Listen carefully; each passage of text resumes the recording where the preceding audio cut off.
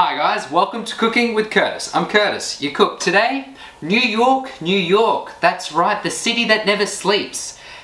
But if I had a rat infestation problem and the A train going past my window every 10 minutes, I probably wouldn't sleep either. That's right, today we're going to be tackling the New York slice. And like all great things American, they took it from somewhere else, butchered it and claimed theirs was better. Just like they did with blue denim jeans, the hot dog and democracy. And today, I'm probably going to butcher pizza as well. Let's get to it. Now we're going to skip making the dough, but if you need a recipe for making dough, feel free to check out my video on making bread.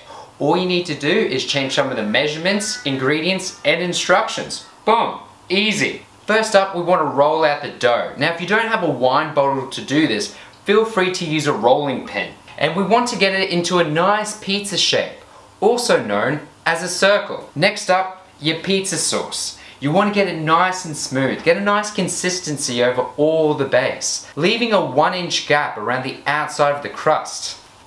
I thought I had more. And finally, what we've all been waiting for, the cheese. Oh yeah, the cheese. Check that baby out. Get a nice even spread over every part of the pizza. Wait, what the fuck? How did I not get enough cheese? Now put it into the oven. How the fuck do I even get this into the oven? God damn it, not again.